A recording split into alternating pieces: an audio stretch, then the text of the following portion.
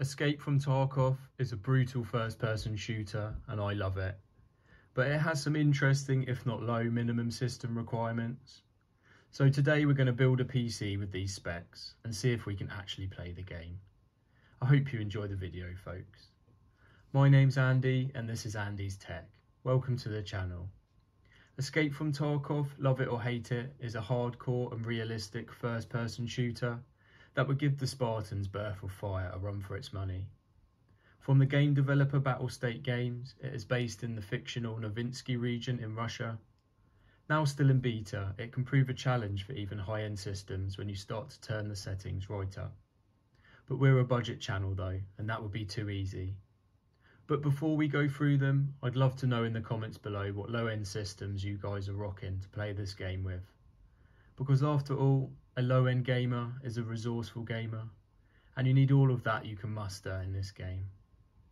But moving on, and before we get into the parts I've put together for this build, let's go through the requirements first for the game. Now Battlestar states, as of October 2021, you will need a minimum of a Core 2 Duo or i3 running at 2.4 GHz or AMD Fusion 2. A GPU with 1GB of VRAM that supports DirectX 11 and 8GB of system memory and 8GB or more of storage space. Now that's hardly a tall order and covers pretty much 95% of gaming PCs out there from the last decade and a bit. But will that be enough to give us a playable experience? I'm not convinced. So let's go through what I've put together for this build. And in the blue corner we have an Asus ITX motherboard, sporting an i3 3220 clocked at 3.3 GHz and 8GB of DDR3 running at 1600 MHz in dual channel.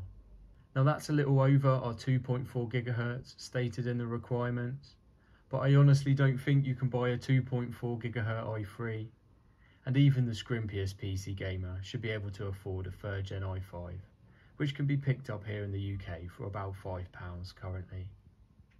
Now in the red corner we have an Asus 1GB HD 6770, an old AMD card now but a capable mid-range GPU in its day. Storage wise we're using 128GB SSD, mainly for my sanity and boot times, plus these can be picked up for peanuts these days, like this Samsung drive I picked up refurbished for £14. Now for the glue holding all this performance hardware together, we have a 750-watt power supply of questionable nobility and a gaming case you wouldn't bring home to your parents. But hey, they're going to serve their purpose here for us. So moving on, and after putting this build together, we're nearly ready to see if this little system will throw down its gauntlet in challenge or run to the hills crying for its mother. But first, let's try to get the most out of the system we can. So jumping into the BIOS, and there's nothing we can do with the CPU. We're stuck at the 3.3 GHz with a locked CPU, but we can adjust the timings on the RAM to tighten them up slightly. Every little helps, right? Next, with Afterburner up on the desktop, I went for a dirty overclock, putting 925 MHz on the core and 1225 MHz on the memory, which was stable right off the bat and should give us a helping hand. So with our little system pumped up with all the courage it's ever going to get, that leaves us with nothing else to do but embark on this quest to see if this minimum system requirements PC can actually run the game and even give us a playable experience, albeit with some graphical sacrifices. So here we are in the game menu, and if we jump into the settings tab, we're going for the pre-selected option first, which is 720p, with everything set to low or off. So let's jump into a game. I'm going in as a scav, as I don't want to lose all my stuff if it crashes out, and we'll use the customs map. So here we go.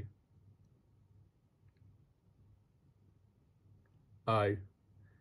Now I'm not going to sugarcoat anything.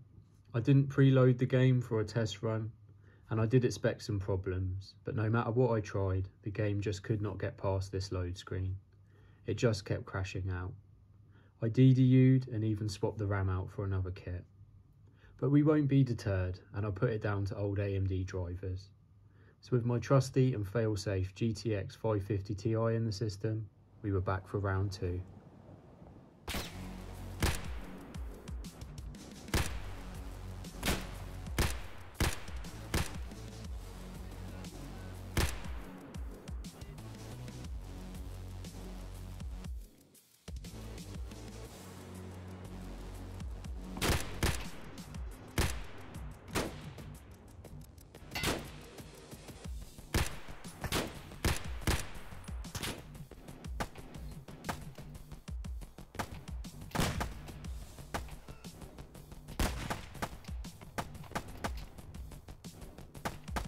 And result, the GTX 550 Ti worked its magic.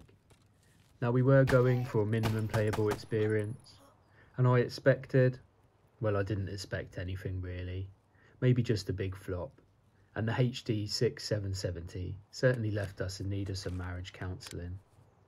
But the little system threw its gauntlet down, and we were getting a plus 30 FPS experience, without any major dips or frame drops below that, over the 3 games I played.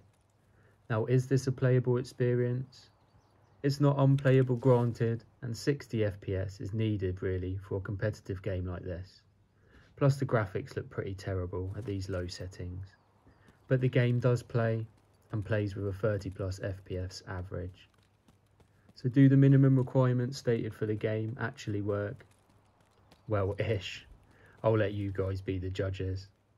And that brings us to the end of the video. Thank you for watching. I hope you have enjoyed the video. I've had a lot of fun making it, and please leave me a like or a dislike, or drop me a comment down below. Please subscribe to the channel to get more content, and so we can grow together. Take care, God bless, and hopefully see you in the next one.